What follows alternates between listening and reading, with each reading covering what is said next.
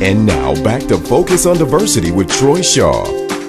And welcome back to the program. We are having a very deep discussion about the state's RFP process, request for proposals, and how they relate to minority businesses and their growth in this community. Now, I have Adonica Randall and Eric Sydnor, two prominent business individuals here in the Wisconsin area.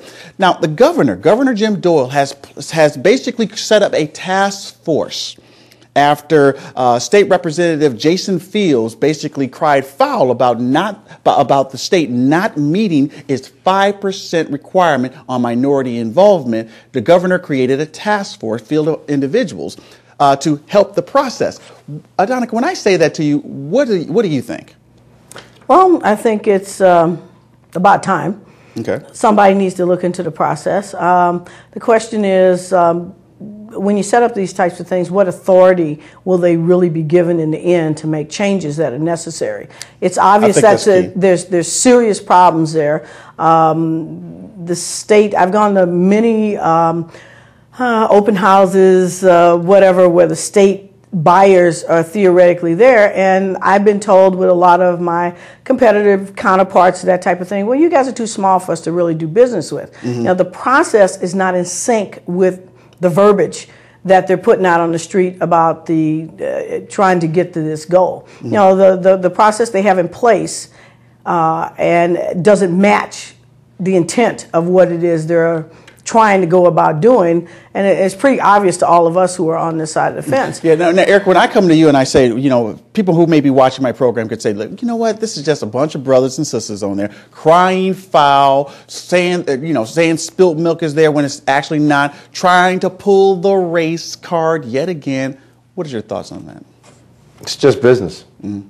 My thought is, whether it's a task force for Wisconsin, whether it's wanting to get into government contract work on the federal side, the reality is the three of us are trying to do something for our families, for our companies, for our employees. That's what gets me out of bed every morning. I mean, that's why I'm here today. You know, when your producers talk to me about the show, this is where it's at. I mean, we've got to have a voice. So when you say task force, I say they didn't call me. I don't know if they talked to Adonica, called Adonica. I'm not even aware of these things, okay? The reason I'm not is because I'm busy trying to determine what's my next avenue for revenue production and profitability, because that's the sustaining thing. You use the term prominent. I don't consider myself a prominent business owner in Wisconsin. This is where I live and work, okay, on my out of Wisconsin project work. So, Adonica, when he makes that statement in the fashion that he did, you kind of have a double whammy here. Your whammy is, of course, you're an African American, but you're also a woman. So it may be you may have a different perception on your company. What are your thoughts? We've been very successful in the private sector. We've been successful at the county level and the local level with the public sector and other public sector venues. The state in itself is unique because it talks a lot about doing something that's very insignificant. You know, the reality is, why should I have to be inside of a 5% quota to begin with that's sitting out there when we're clearly capable of being a prime? I've been very successful more in the private sector doing business than I have ever been at the state level. But isn't the state supposed to be designated to help and foster businesses to grow, to help the economy grow? I mean, Eric, isn't that your thought? I look at it pretty simply myself. It depends.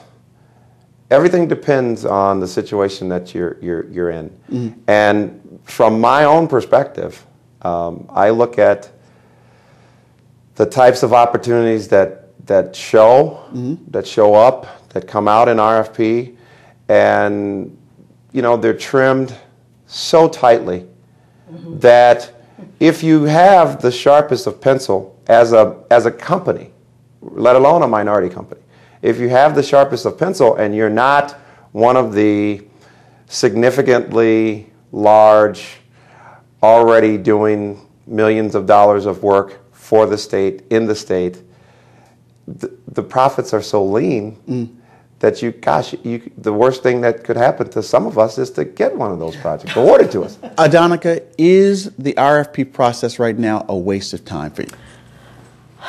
I would say, again, I go along with some of that. It depends. Some of those things that come down the pike, it's pretty obvious to some of us that those things are, their requests for additional bidders to come in. The person that's going to be picked is pretty much pre-known. The margins, he's right, are so lean on some of these things that to expect in this economy to get good quality candidates to do the type of work that we do, you'd be hard pressed for any of us to do that. But with that being said, I'd rather lose to anybody locally than to continually keep losing to out of state with no preference given for folks who are taxpayers in this state. Okay, we got to go to a break really quick. But before we go, I have to ask this question. Adonica, have you ever won a state contract as a prime? No. Eric, have you ever won a state contract as a prime? I have not, no. And I can say my company, TDS Management Group, that has even coupled with Malik Communications, Michael Holt's company, has never won a contract with the state as a prime. And when we come back, we're going to talk about what you can do a little bit more to help your business here in the state of Wisconsin. Stay with Focus on Diversity. We'll be right back.